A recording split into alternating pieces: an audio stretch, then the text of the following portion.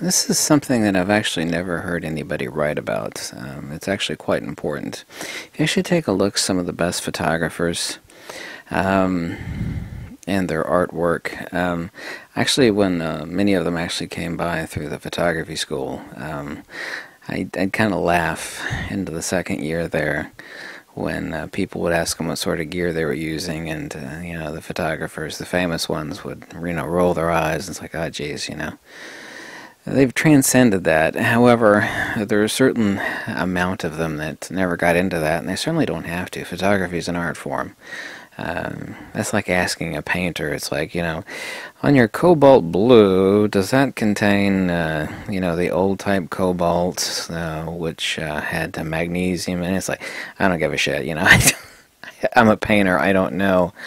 Um, it certainly is true that many of the best photographers today have said that you not only have to be a technician, but you also have to have, the heart of a poet. And Ansel Adams, for example, and there are many examples, not only had to know the technical craft of his skill, how to push, develop the zone system, how to do a lot of things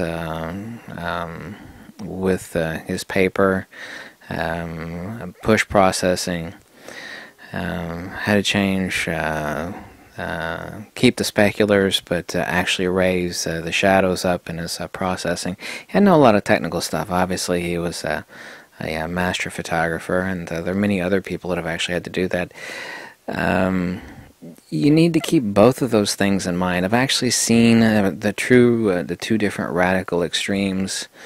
It's like, well, if you're a good photographer, then the technical doesn't matter. That certainly is the case. However, what if, for example, you were to take some of the best photographers that know nothing about certain aspects of what they could do with Lightroom presets and some other technical aspects of, say, you have a master photographer and there are many of these, that are using some of the shittiest lenses out there.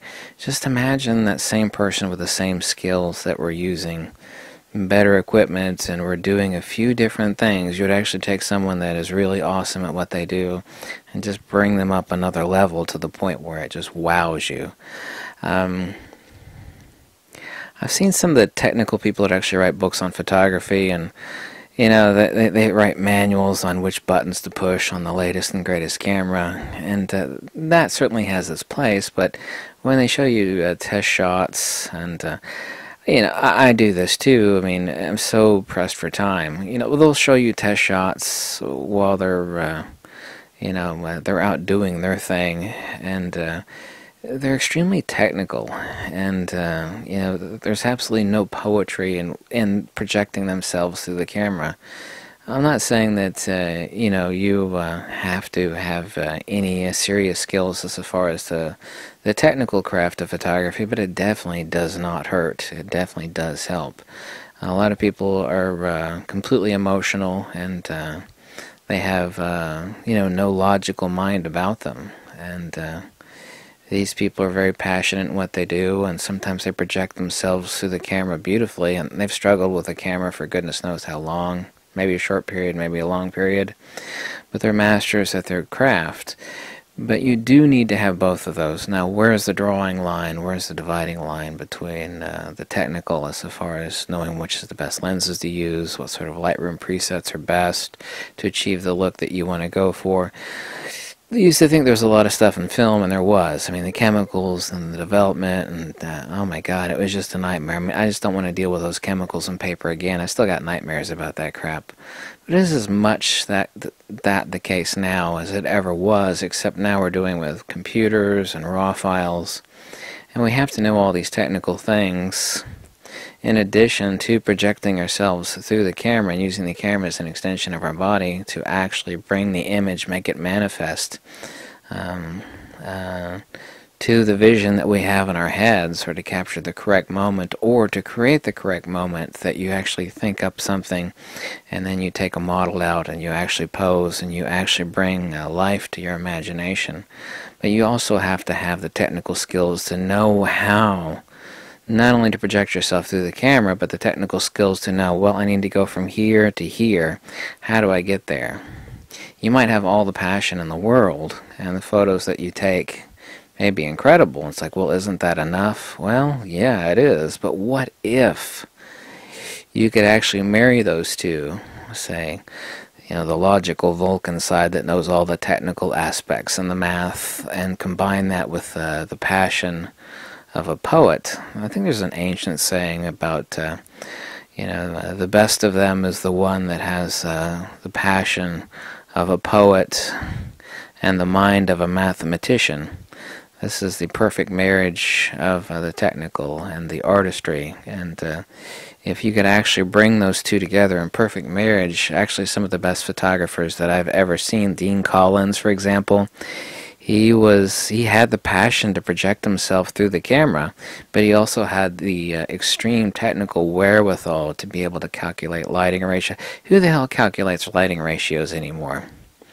Not many people, and that's really unfortunate. I mean, it's really, really, really unfortunate. That technical stuff, once you actually work on it, then it becomes a subconscious reflex. So you're not thinking about it, but you do have to master it. And when you master something fully, you don't think about it. The best sports people in the world, basketball, skiers, or whatnot, they master the technical to the point that it becomes a subconscious reflex, and they no longer think about it anymore. They are, but not consciously. Consciously, they're only thinking about achieving their goal. And they're taking those technical skills that they know how to, set their boot laces and straps a certain way so they don't wiggle, keep absolute repeatable consistency. All this stuff applies to photography. Those are the technical aspects that actually help make manifest the artistry that you want to project through the camera and manifest in the image that you want to create.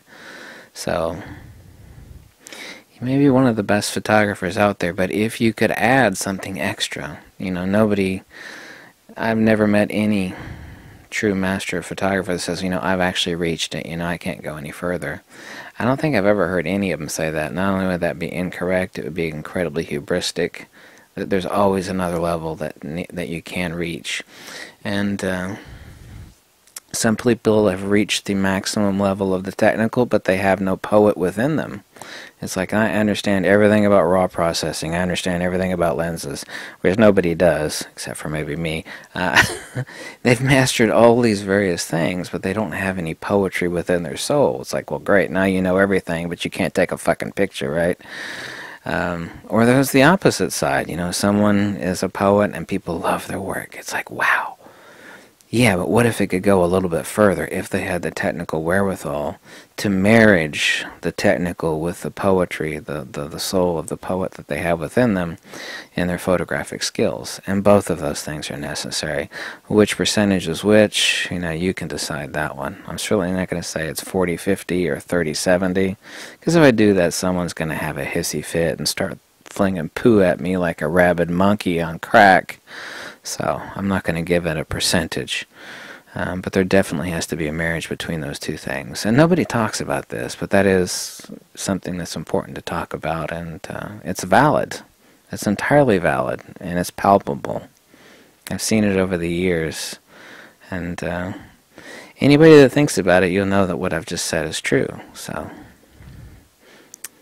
it's good enough to be a great photographer or even a really good photographer, but what about always pushing the limit? It's like, do you have the soul of a poet, but you don't have any of the technical skills? Or do you have like all these technical skills, but you're like a robot? It's like, the robot has all he knows everything about how to do this and that preset and this lens and that app. Yeah, but he has, it's like, great, he knows everything, but he can't do shit with it, right? It's like, he knows all that stuff, but he can't do anything with it. Where's the soul? It's like, it has to be both. It has to be. It doesn't have to be both. If you have the soul of a poet and your camera halfway good, you could be one of the world's best photographers. You may not be working with the best gear, or you may not be able to, maybe use some. I've seen some of the best photographers, and they have the heart of a poet, but they're using like a shitty old lens that I wouldn't even wipe my ass with. But they have got skill, they have got the poetry, they manifest that through their camera, even with that shitty lens. But what if, what if they used a great lens? What if they knew how to really screw around in Photoshop and Lightroom? It's like, wow, they'd go from awesome to, oh my God, holy shit, wow, this is stuff. That's really, really, really rare. Dean Collins had it. A few other people had it, like Joe McNally. Didn't have it, he has it. Dean Collins is dead now. People that actually have the perfect marriage of both of those are incredibly rare and few and far between.